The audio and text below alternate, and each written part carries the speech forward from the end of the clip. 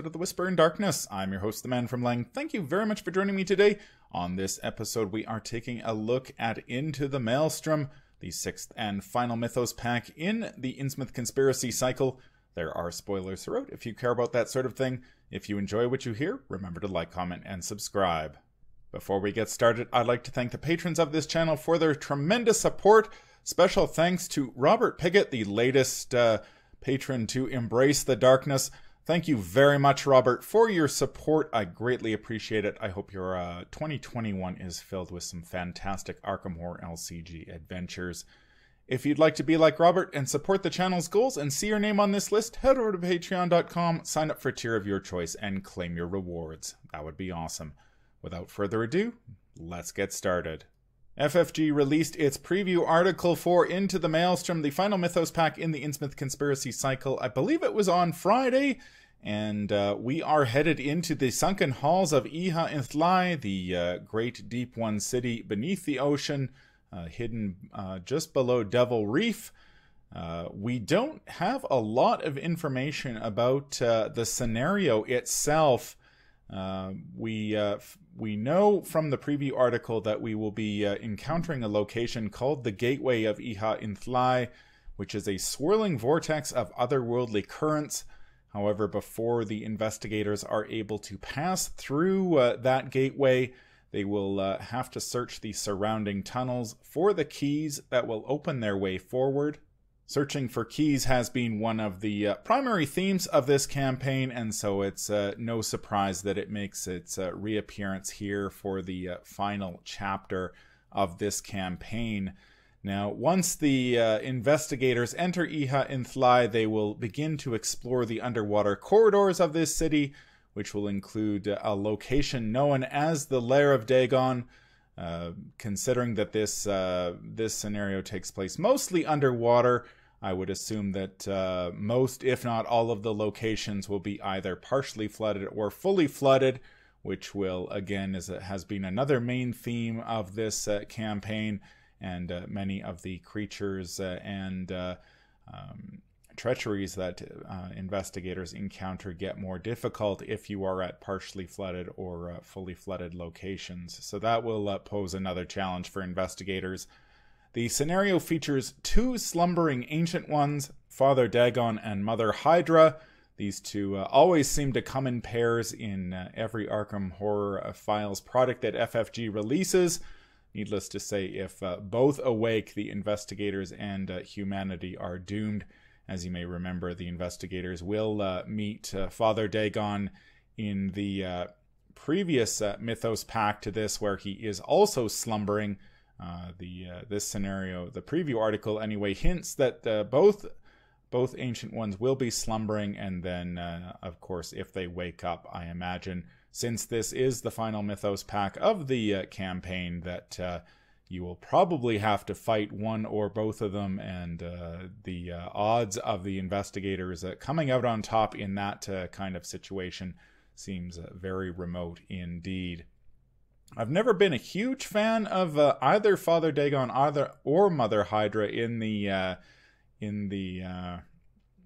Arkham Files products. I always sort of consider them to be sort of lower tier ancient ones. I mean, when I think of deep ones, I always think of Cthulhu as being on top, and then Father Dagon and Mother Hydra just being really big or powerful deep ones. But here they are ancient ones, and I am sure that they will have the power to match. We've seemed to meet an ancient one in every final chapter of these types of campaigns, and it is usually very bad news if they show up, and I don't expect that to be any different here in Into the Maelstrom. I thought I'd take a look just for a moment at Iha Inthlai itself. Again, much like this Mythos pack, we don't have a lot of information about the great deep one city. We do know from H.P. Lovecraft's writings that it is one of the undersea cities of the deep ones. In fact, it's the only one that he mentions in his writing, although he does hint that there are numerous others scattered about the ocean floor around the globe. It is considered to be or I guess it is described to be a cyclopean hub of unearthly and terrible beauty, with many columns and palaces and hundreds of terraces made of coral.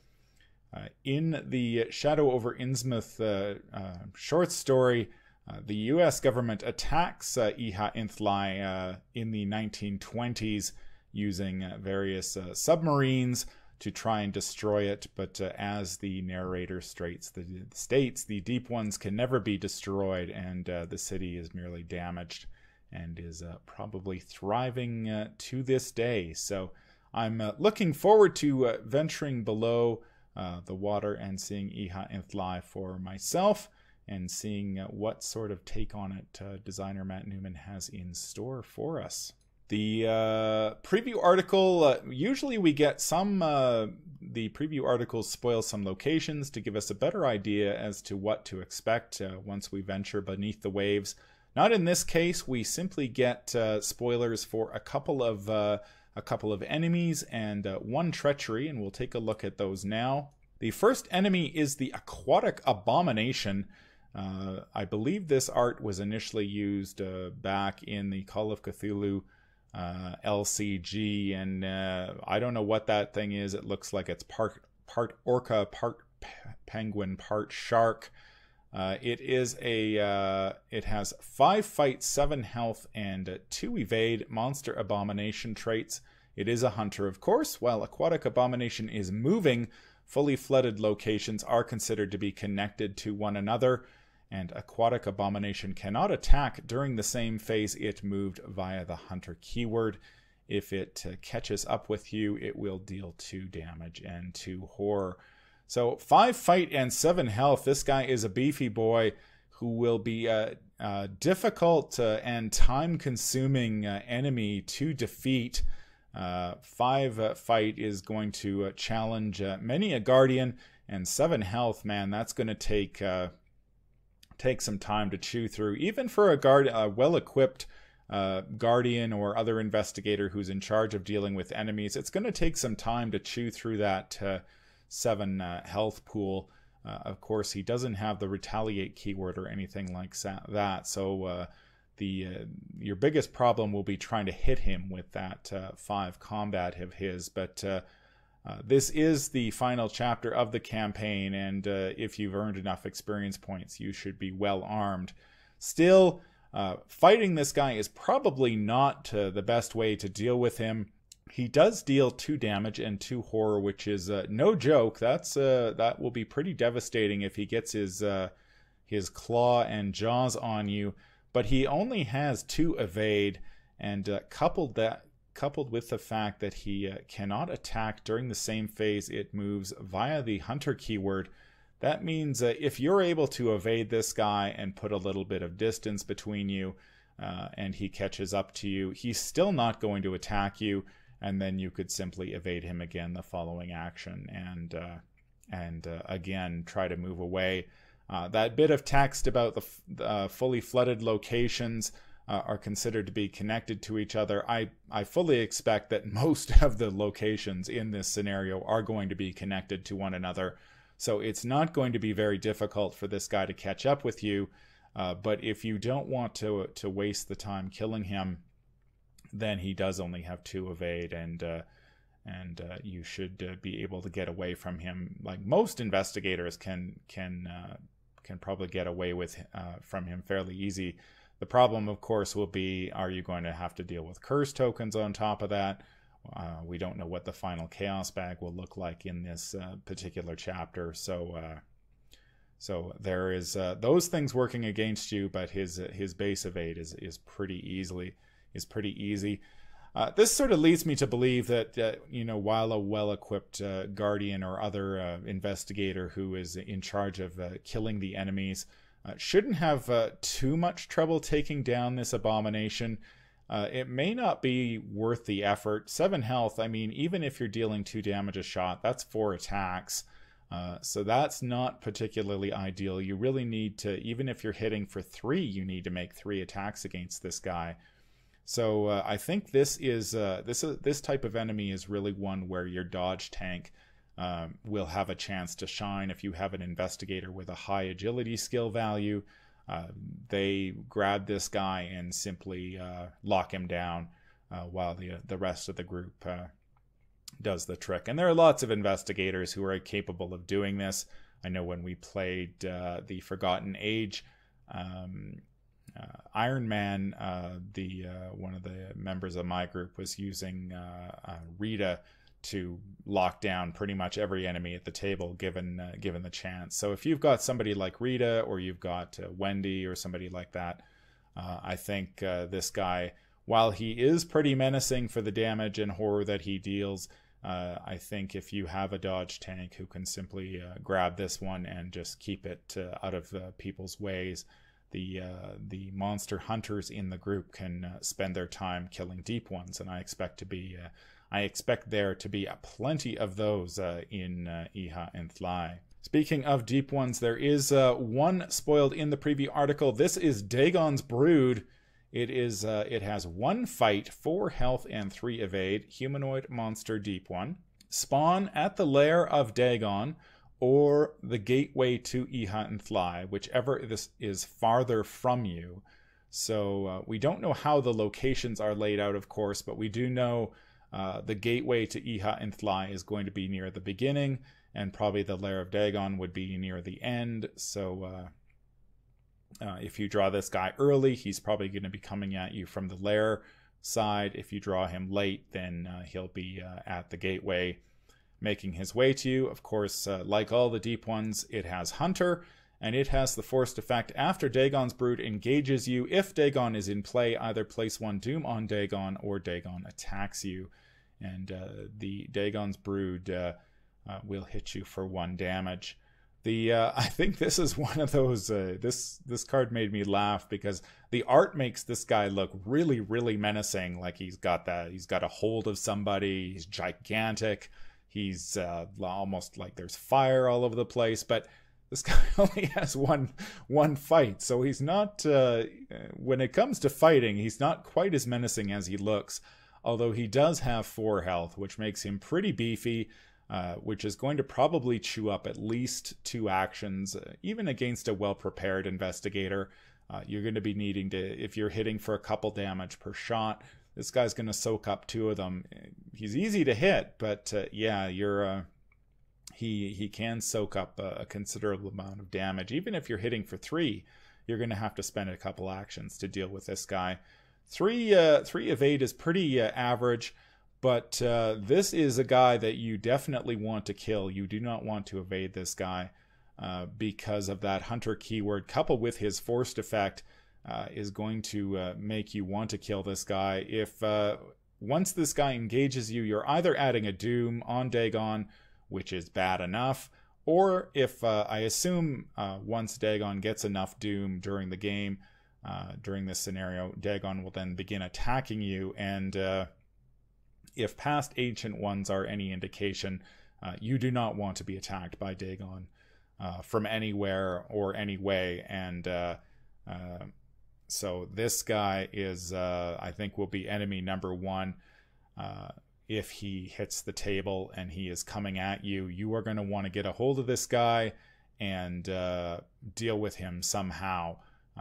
Perhaps if he is approaching, because he's probably not going to be spawning on you, you're going to need to find, maybe use some cards that you can take out enemies from a distance. There aren't that many of those, unfortunately. You could do something with it like Luke Robinson. If you say Luke hides in his uses his gate box to hide away in the Dreamlands, and then nuke this guy with a Storm of Spirits or something like that, you can do some damage. But it's going to be hard to deal with this guy coming at you because he will probably engage you at some point and start adding Doom to Dagon or have Dagon attack you. So this guy is, while he's incredibly weak and he only hits for 1 damage, that is not where his power lies. If he starts engaging you, Dagon is going to start attacking, and that's bad news. So finding a way to deal with this particular enemy is going to be something to think about as you jump into this particular scenario. The preview article also spoiled one treachery card. It is Thalassophobia. It has the terror trait Revelation. If no investigators are at flooded locations, Thalassophobia gains Surge. Otherwise, each investigator at a partially flooded location takes 1 horror, and each investigator at fully flooded locations takes 1 direct horror that cannot be prevented.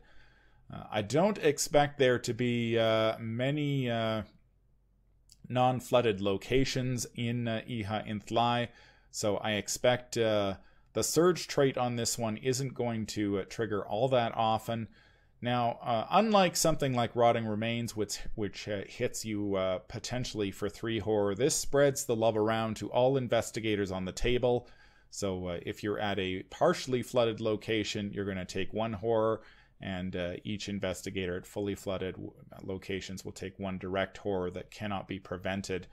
So 1 horror isn't that bad. It really depends on the impact of a card like this. Really depends on how much pressure the scenario is putting on your sanity pool. If there are a lot of these types of effects sort of pinging away at you, causing you to take little bites of horror, little chunks of your sanity drifting away with each Mythos phase, then this starts to become quite dangerous, especially if you're at a fully flooded location and you can't soak that horror with some allies. You can't prevent it. You can't do anything about it. That would be that makes this potentially fatal if you draw it at the wrong time. Again, we don't know how many of these, how many copies of Thalassophobia will be in the encounter deck. I suspect there are probably 3, so it will be. There is a chance you could get pinged quite a bit during the scenario for 1 horror a pop. And you'll just have to be very careful and make sure you bring some sort of, if you're playing in multiplayer, if you've got somebody, bring an investigator along who can heal horror, or if you're playing solo like I do most of the time, then you'll probably just want to make sure that you either you're watching the locations that you're staying at during ahead of the Mythos phase, sticking to partially flooded locations if at all possible, because a lot of the enemies and treacheries that focus on flooded locations don't have a lesser effect at those locations, or bring some sort of healing along, because once you start taking that direct horror, there's really allies aren't going to help you. You can't prevent it, so your only way to deal with it if it starts to mount is going to be to heal it, which is not something every class is particularly good at.